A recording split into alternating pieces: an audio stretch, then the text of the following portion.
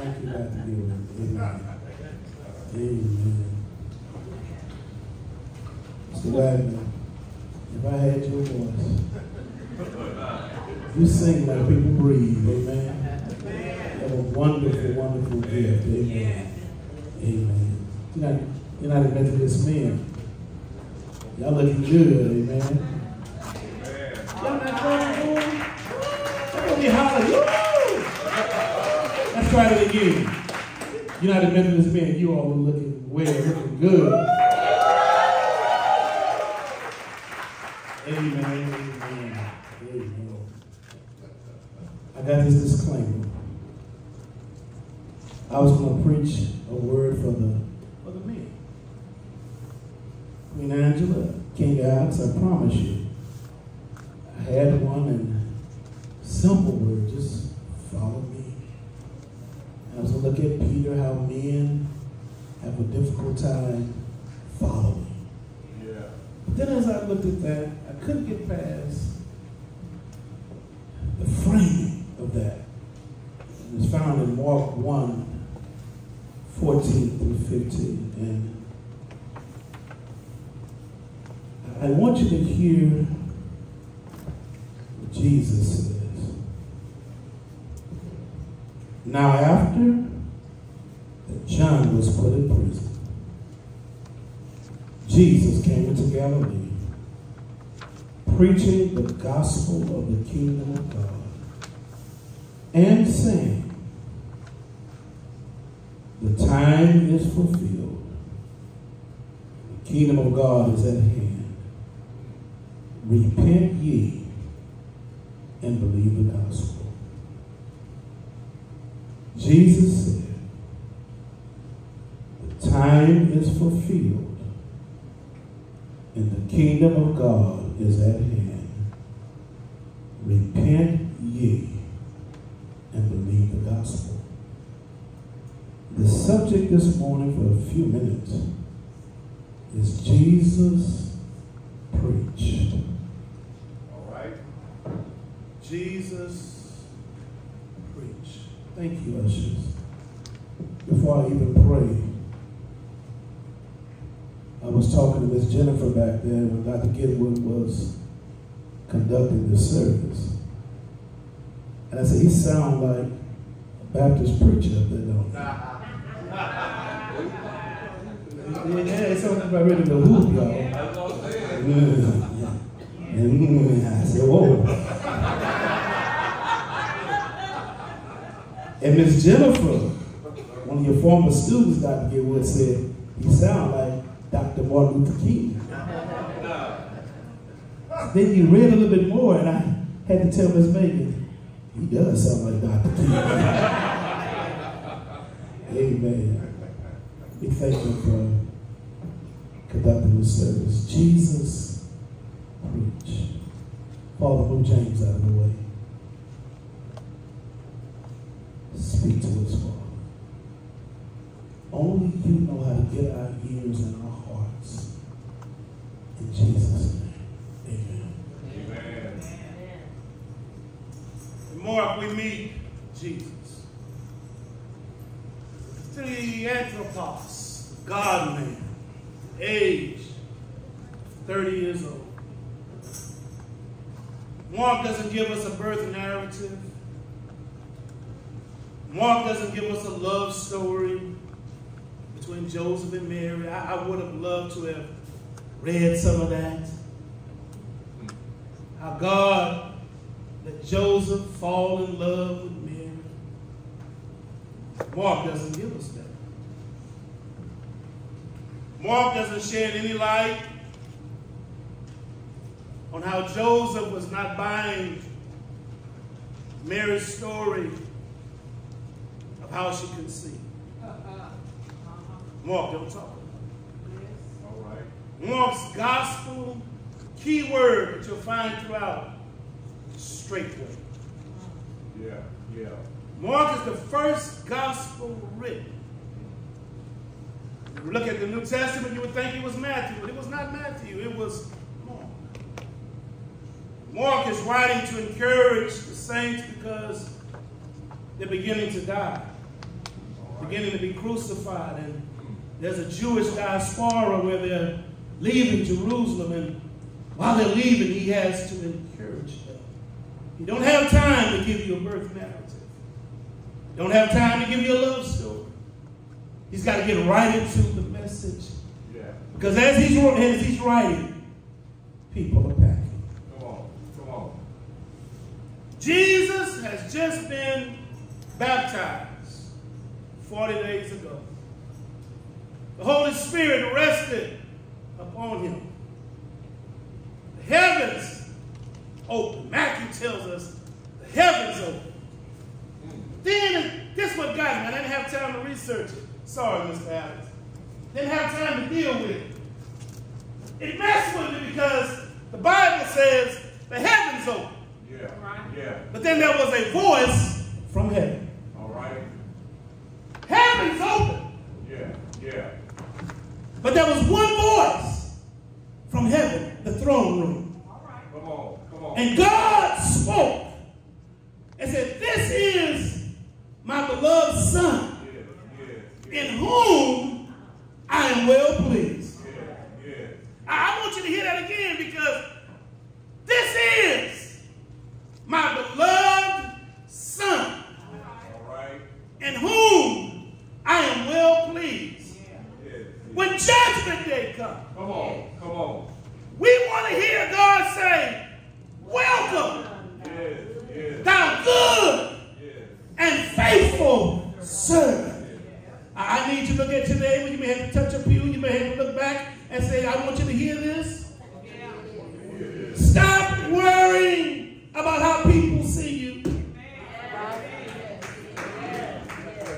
Well, it took me 50 years to get free. I got it now, though. Come on. People will laugh in your face and talk behind your back. Yep. People will speak good of you and get to the dinner table and dog you out. I need to look at your neighbor and say, "Neighbor, free yourself of people." The only thing you need to worry about is, how does God see you? We have no heaven, and we have no hell to put anybody in. Jesus hears his Father say, Come on. "I'm well pleased." But then after that, this is what messes me up. Because some trials we go through are God ordained. All right. Now let me say that one more time. Yeah. Some trials were already written in the book of your life, in my life. There are some things we must go through. You can't fast it away. You can't shout it away. You can't praise it away. There are some things in this life. And watch this. Sometimes we will never know why we went through what we went through. I need you to look at your other neighbor. Y'all kind of quiet, and I feel like hollering today. I need you to look at your neighbor and say, "Neighbor, stop trying to figure out why you're going through what you're going through. Just ask God to give you the strength to go through."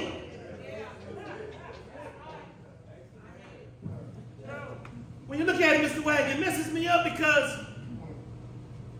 the Holy Spirit that rested on him sent him into the wilderness. All right. And the Bible says the devil was there and wild beasts. Yeah. Waiting on him. Yeah. But the Spirit of God, Miss Phil, led him into it. All right. Sometimes Jesus will lead us into hard places. Come on. Yeah. Come on. And I like to tell people this all the time. We say he won't put any more on us than we can bear. But that ain't true. He will put you through more than you can bear. If you live long enough, you recognize trials sometimes come in threes. Sometimes they come in fours. You come out of one trial and you look up, you open up another door, and here come a bigger trial. God allows it, in my opinion, so that we may learn to trust Him. When he gets there, the devil is there. There's wild beasts there. Yeah, yeah. But here's the good news. Matthew says angels were there. Come on. Yeah, Come on. yeah. So God is so kind, he'll send me somewhere where the devil at. He'll send me somewhere where the wild beasts are there. But he'll also send me some angels. That's right. So what are angels? Come on. Angels are not the angelic beings all the time. That's right. In this context, it is angelic being. It is spiritual being. But sometimes God sends angels to us. They two-legged, just like us. They walk around just like us. In other words, Mr. Jimmy can be an angel. Mr. Phil can be an angel. Mr. Alex can be an angel sometimes. Mr. Willard can be an angel. Dr. Kingwood can be an angel. When you're going through and you're praying for God to give you strength, sometimes he'll send another person just to encourage you. Just to let you know, I've been through it. You can get to the other side. Yes. John's cousin just went to prison. Jesus' cousin, just went to prison. Yeah. And it's amazing how they tag team. When John leaves the scene, he tags Jesus in. Come on. Jesus comes preaching. Yeah. Why does John go to prison? John preaches to Herod in front of everybody. He tells King Herod, it's not lawful. According to the Torah. That's right. You can't have that man's wife. Yeah. John said, let me break it on down. You can't have your brother's wife. Yeah. Boy, that John was cold-blooded. That John called it out. And in Bible study, we dealt with this. John says, you can't have your brother's wife. Yeah. Well, if his brother Philip was dead, he could have had her. Yeah. Because you take on your brother's wife. Yeah. So that means his brother Philip was still alive. Right. Yes. You ought to look at your neighbor and say, Herod was the son of God. He was the son of God. Mr. Danny, you helping me back there? It's hard work in the house. You helping me, Miss Cole? Come on. He said, you can't have your brother's wife. Your brother's still alive. And you're having relations with your brother's wife. And it's unlawful. The Torah, God says, you can't do this. Yes, I tell you what, you got to go to prison for saying that. Come on. Goes to prison for preaching the gospel. Yeah. But why would John call him out? Why would Herod keep doing what he knew was against God? Yeah. Can I say that one more time? Come on. Why would Herod, because John said, you know it's unlawful. Why would Herod keep doing what is unlawful? Yeah. Why would he keep doing what he know God is not pleased with? Why did he continue? If you ask me, I tell you. Why? Oh, there ain't enough why. Why? If you ask me, I tell you. Why? Because he liked what he was doing more than he loved God. Come on. It's that simple. Yeah. I'm not trying to oversimplify it. he was not supposed to have his brother's wife. Yeah. John called him out on it more than once. The reason he called him out on it more than once is because he didn't stop. Come on. If he knew it didn't please God, what kept him doing it? He liked what he was doing more than he loved God. You want to look at your neighbor and say, neighbor?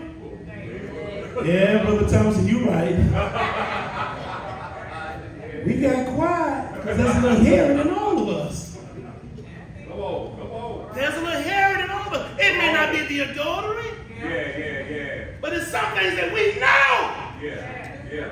That's true. We can even quote the scripture where God told us not to do it. Nah. But we continue because we like it Yeah. More than we love God. Come on. even with our hands lifted. Help us. We like it more than we love God. Wow. Oh, I remember when choir used to march in. Yeah. Come on. Y'all ain't got to play. Oh, they can swing. Come on.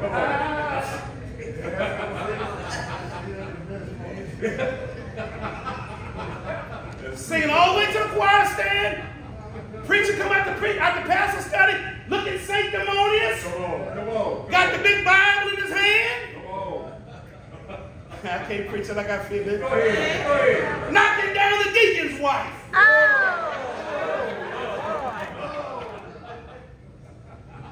Oh. We live in a day, hold on, let's talk about this. We live in a day when people are dying every day. It's time to stop playing. Yes. And you've heard worse than that and have said worse than that. Amen. Amen. Carrying the Bible, Yes. nodding at the deacon, Come on. messing with his wife, preach a powerful message. Why does it continue, Miss Cole? I'm glad you asked. Because he likes what he's doing more than he loves God. Wow. What is it? St. Paul and Facebook. What sin is it that I love more Come on. than I love God? Because that's what it boils down to. But let me give you some scripture, because you having a hard time with this, and I did too. Let's just be real. I had a hard time with it too. Yeah. St. John 14 and 15. You got it, Miss Jennifer?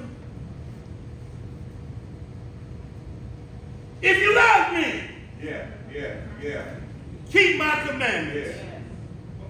It's simple. If you, Jesus said, don't tell me because you don't love me because you raise your hands. Yeah. You don't even love me because you give your tithes. Come on. You don't love me because you come to Bible study. You don't love me because you come to Sunday school. You don't love me Come on. because you're a missionary and you go to the hospital. Come on. You don't love me just because you preach the gospel. It don't matter how many letters you got behind your name. You still don't love me unless you keep my word. That's it. That's the word. They go to church every Sunday. Yeah. But Jesus said, I can get on judgment day. I can get to judgment day and say, I don't even know you. Whoa. I was the one that wore a new suit on this. I don't know you. Come on. Did you hear me? Did you hear me preach? Oh, I preached until they were falling out. But yes, I can use you and I know you. St. John 14 and 23. You got it, Miss Jennifer?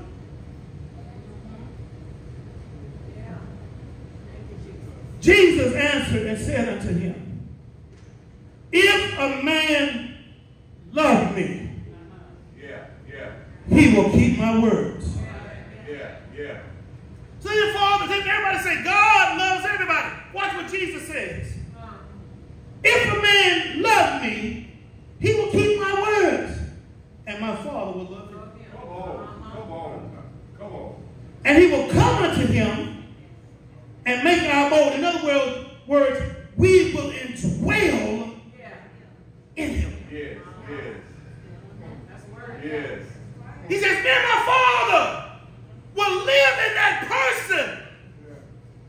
my word. Yes. Help us, Jesus. Jesus preached. I'm almost through. Y'all feeling like I felt at the study. I'm glad. Come on. Because that's how I felt sitting in the study. I felt like the seat got real hot. Yeah. So if that's what you're feeling, you're feeling the right thing. All right. Jesus preaches. Baby, I thought about it. Man, what would it be for Jesus to preach? Yes.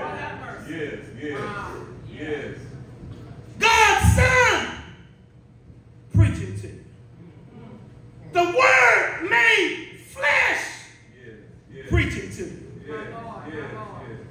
I would have liked to hear him exegete John 1:1. In the beginning was the Word. That's right. And the Word was with God, and the Word was God. Yes. But he didn't do it. I would have liked to heard him preach the creation of the world. Come on, Pastor. Yeah. Explaining to us all the intricate details that took place when God said, let there be, and there was. Oh yeah. But he didn't. Yeah.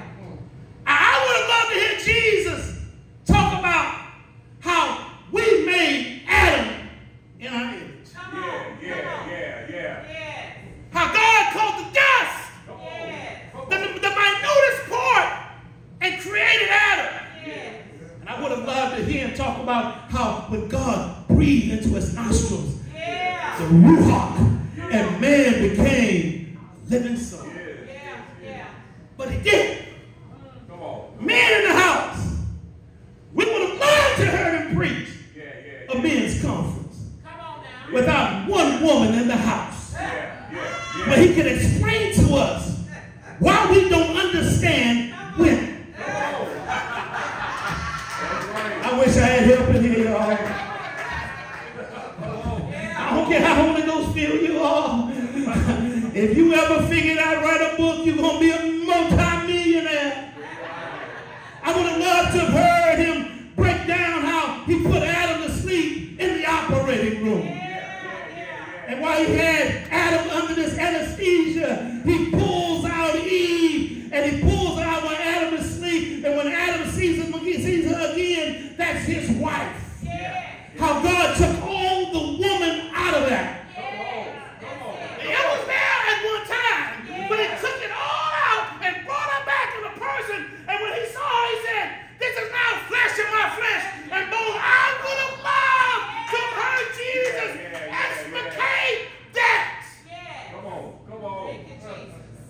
But he didn't. He did. Would love to see them talk about that glorious day. How he opened the Red Sea. Oh yeah. How that east wind blew. Yeah. Explain to me what that east wind is. Yeah. And how they walked over on dry ground and how everybody came out and nobody was on blood pressure medicine. Nobody was on insulin. Yes. Nobody needed Tylenol. Everybody came out healed. What did you do? They came out healed. But then also, Minister Collins, they walked over on dry ground. Yes, they did. And then explain to me, God, explain to me, because I can't wrap my mind around it, but I believe it. How is it that God can look through a cloud and he can see what's going on here? And he looks through the cloud and watch Pharaoh and he drowns Pharaoh's arm. Come on. Yeah. How does God look through a cloud that he made? Uh-huh. How is it that he can keep one eye over here and one eye over there and he keep them from meeting each other? How is it God did that? Yes. I would have loved to heard him talk about it, but he didn't. Would have loved to heard him talk about them Hebrew boys. Yeah. Them some bad boys. Oh yeah. My man, Shadrach, Meshach, and Abednego. Now Jesus comes down into the fire. I would have loved for him to tell me, how is it you came down before time into the fire? Yes. I would have loved to hear him talk about how Nebuchadnezzar's face looked. he looked down there in the pit, and Jesus looked at him like this. Come on. I would have loved to see Shadrach, Meshach, and Abednego come out the fire. Yeah. Unsinged and not smelling like smoke. You can't even like your barbecue pit that don't smell like smoke. Right. But he didn't preach any of it. What did he preach? I'm so glad you asked. He said, repent ye. Come on. Yeah. For the kingdom of God is at hand. All right. To Jesus, nothing else was more important than for you and I to repent and believe the gospel. For the kingdom of God is at hand. Yes. It's time. Come on. It's time. I need you to touch your neighbor and say, neighbor, it's really time to get it right.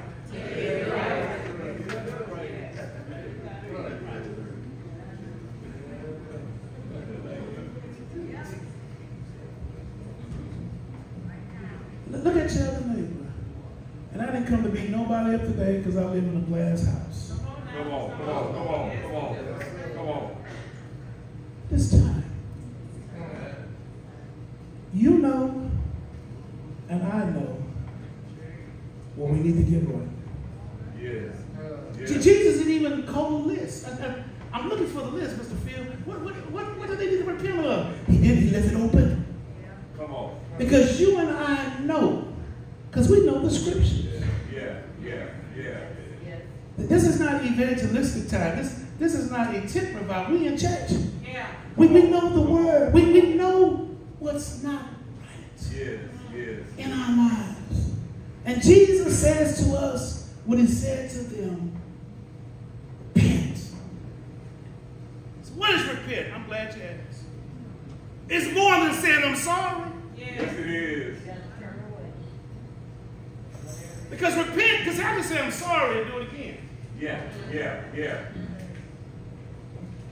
My dad said something to me the other day, and I just looked at it. He said, son, I got 1 foot here and 1 foot on the banana peel. That's right. Dad, 77, 78. I didn't want to hear that. I didn't want to hear that. Because I realized, as I went through my mind, the catalog of my mind, Mr. Jimmy, I started flipping through all the people, all the family members who were here. Yes. They're not here anymore. Yes. And I realized we're all standing in line. That's right. Preach. Come on. And sometimes you think it's going to be 2 or 3 people ahead of you, 2 or 3 generations, but sometimes God will pick from the back and bring them forward. Yes, He will.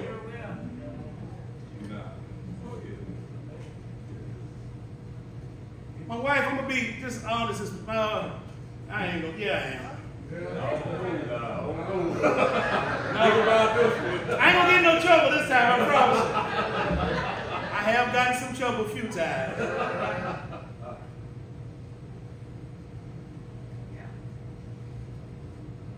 I said something kind of smart, Miss Paula, kind of have a little sass to it, you know?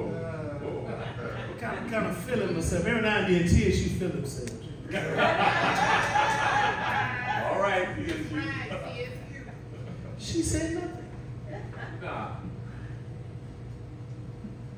She came back later, she said, I've been working on Gwen.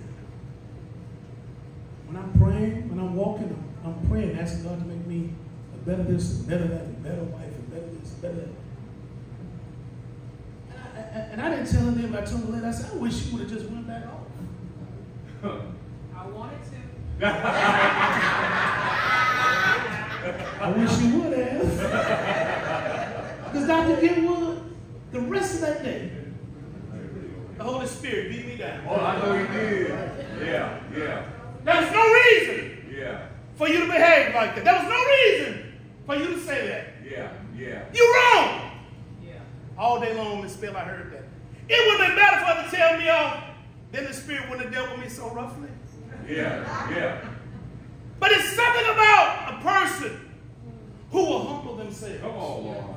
Come on. And let God fight their battle. Touch your neighbor, say, I know you need help right there. We got to get to a place where we don't have to respond to everything. Yeah, that's right. That's right. Take it. Am I all right, Mr. Cliff? Take it to the Lord in prayer. That's it. That's it. All day long. The Holy Spirit. Oh, yeah. I couldn't wait for her to get home. I said, I'm sorry. I started getting on, Lord, help me to control my tone. Help me not to say it like some of y'all ain't got quiet. Because you got that same problem. Say things that you ought not say. And many times we say it and we know it's ugly. But the Holy Spirit, we ought to thank God when the Holy Spirit is getting on us because God is still with us. Woe unto us if the Holy Spirit stops convicting us. Come on, come on. When will the Holy Spirit stop talking? I'm glad you asked. He'll stop talking when we stop listening. Wow. When he don't see no change, he don't see us trying, he'll stop talking. Yeah, yeah. So what is repentance? You find it in the prodigal son. He said, I'm going to my father's house and tell him I've sinned against heaven. Yeah, yeah. That's the part we miss. Yeah, yeah. When you and I mistreat someone, we're not just mistreating them. Come on. We're mistreating the God in them. Come on. He said, I'm going to repent. Yeah, yeah. I've sinned against God. I've sinned against my father. And I am no more worthy to be called his son. That's right. Repentance is to say you're sorry to God, let God know I was wrong. Your word says I'm wrong. Yeah, yeah. I'm turning from that. There we go. And I'm going to let you lead and guide me the other way. There we go. Yes, yes. I'm going to ask you again that I asked you a few months ago. Is there anything worth going to hell over? Come on, come on. I don't know if you ever been on a barbecue pit. You take that lighter fluid. Oh, it gets hot. You hit that charcoal and that wood with that lighter fluid. What does it do?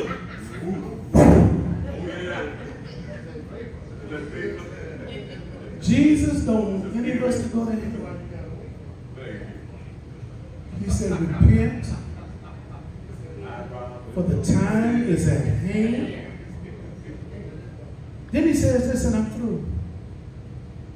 Jesus says, I'm preaching the gospel, but there's some that still won't believe. Yes.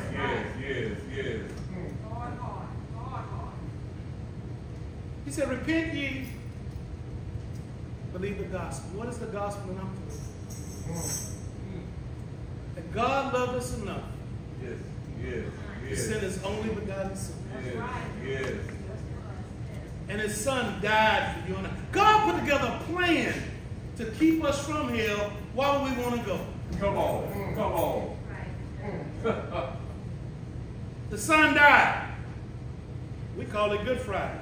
Yeah. They buried him. 3 days later, he got up. With all power, heaven and earth. Yes. 10 days later, he went to heaven and sat on the right hand side of the Father. Now. 40 days later, day of Pentecost, he sent the Holy Spirit, the comforter that he promised. Yes. And then he told us, I'm coming again. Come on. Repent. Believe the gospel. And I want you to go through I want you to take some introspection. If you ain't got time now when you get home, ask God to show us what areas of our lives he's not pleased with. Yeah. Oh, yeah. And when he shows them, repent, for the time is now. He said this in our close. He said, when I come back, there'll be 2 women in the field grinding. One will be taken and one will be left. He said, whatever you're doing, when I come back, just continue. It's too late. The word of God, said Paul,